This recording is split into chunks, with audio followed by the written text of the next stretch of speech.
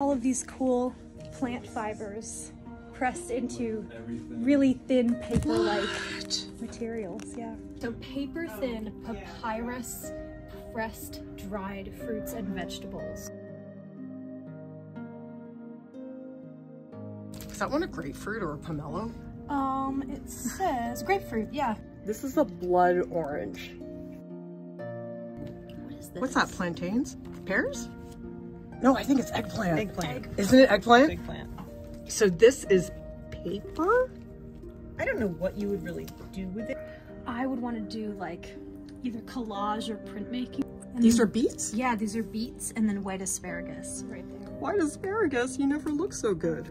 Inspiration for a textile or like a weaving pattern, because I like the layering effects that it has on a lot of these.